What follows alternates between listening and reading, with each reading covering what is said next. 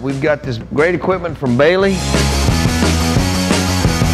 We've got a really cool project that's going to test each and every piece of equipment. And we're going to look at the pros and cons of each machine and make a whole bunch of noise.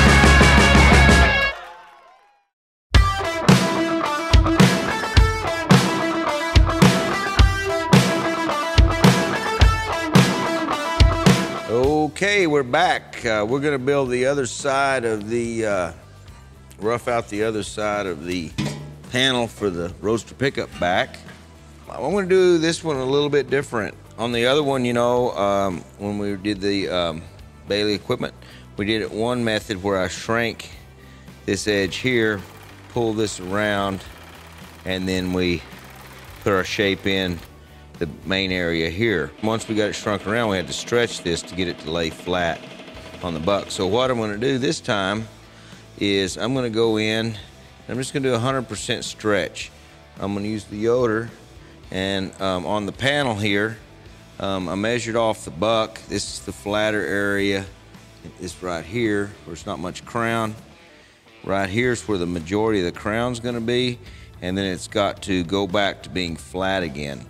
So basically I want to have this high ridge right here blended into this, and then we'll form it over by folding it, the form, and see how close we are here. I got the panel marked out basically where I'm going to hit and get it oiled up, and we'll run it through there and see what we can do.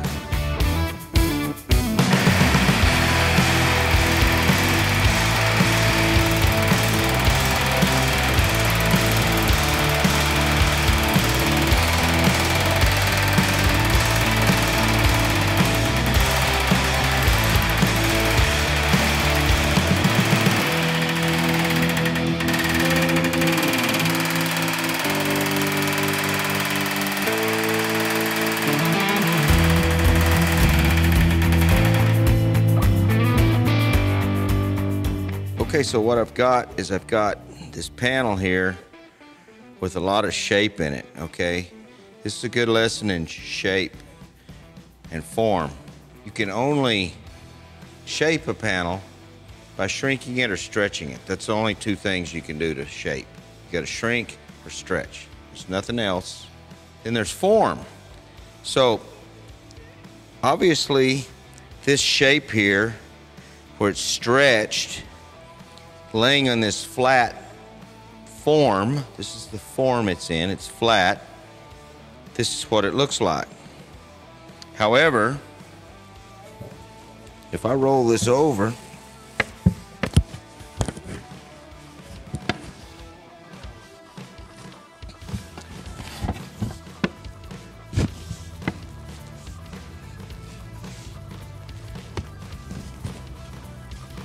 it is now this form. See, all I did was form. But this form that we have, there's not quite enough shape in it. So what I've got to do is flatten it back out, put some more shape in it. So I'll just unform it.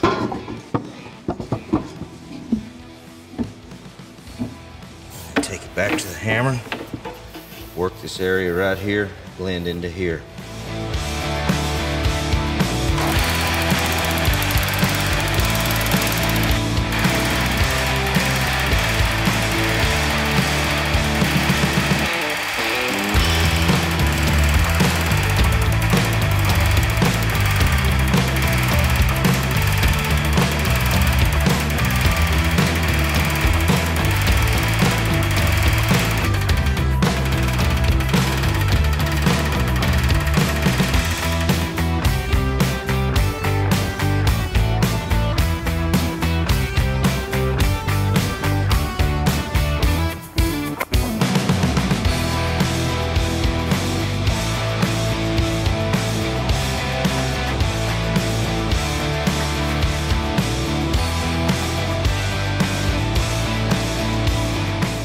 Okay, so the initial fit up to the buck here, the highlight line is great.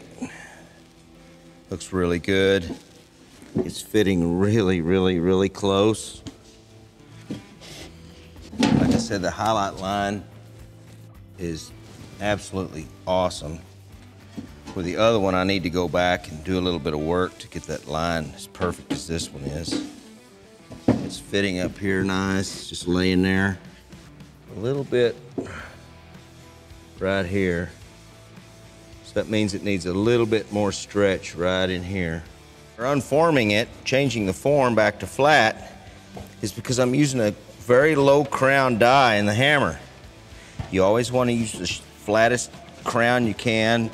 Don't get hung up on the stupid radiuses, because it doesn't matter. This die that I'm using in my hammer right now to make this high crown is the same die I use to make my roof inserts and door skins with a low crown.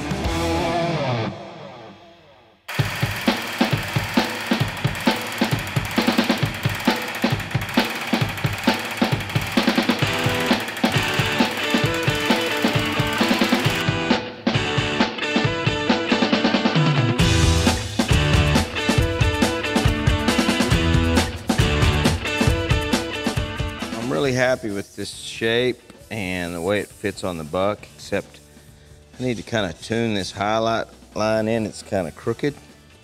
So you can do it by hand, you know, hammer and dolly and things like that. It takes forever. I've got something set up in my power hammer. This is a setup I made. This is a rubber upper die, and it just uses 3-inch screw-on hammer heads that I got from McMaster Carr, okay? And then the bottom die is a piece of poplar wood that's just been shaped to a crown for forming. Now, since this isn't metal to metal, it's really difficult to stretch the metal, because metal to metal is what it takes to stretch. But if you notice here, it's just the rubber. And that's as loud as it is. Isn't that nice? Isn't that nice? It's the only time this machine's quiet.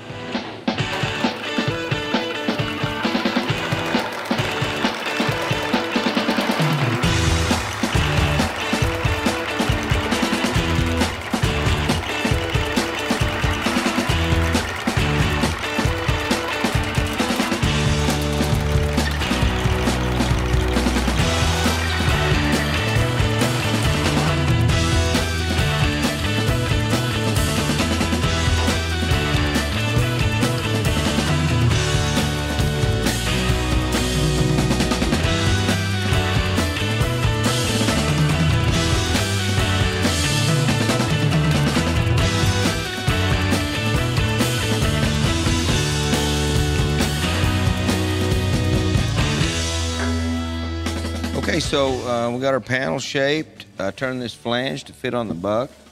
I did a preliminary start of the bead. I'm doing this one a little different. I'm gonna put half the bead in and then turn the flange this time.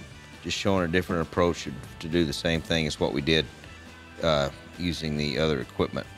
Got to do a little pre-stretch down here in the corner because it's starting to suck down in here. I'm gonna go in here with the planching hammer and stretch this corner and run it through the pull max. After that, and we'll have our bead put in here. Then we'll mark it, trim it, turn the edge, and we'll have this bottom bead area.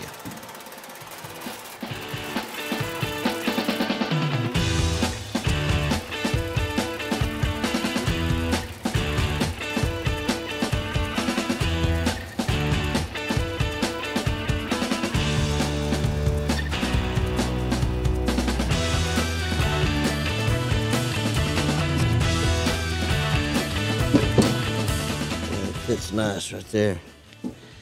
So it fits our buck. Now I'm going to scribe on the inside, and then we're going to tip this flange under.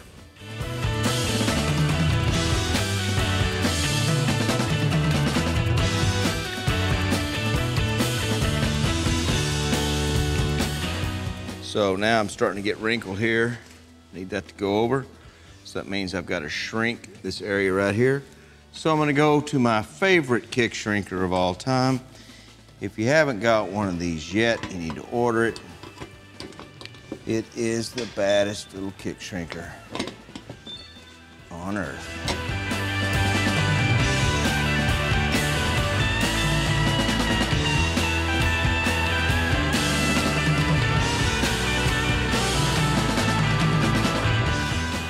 We've got our other side, driver's side, panel shaped. So it's laying flat on the buck. We've got the right shape and everything. It's touching all the stations. So next thing we're gonna do, put our half bead in, put our other pocket in, and put the bead tops on.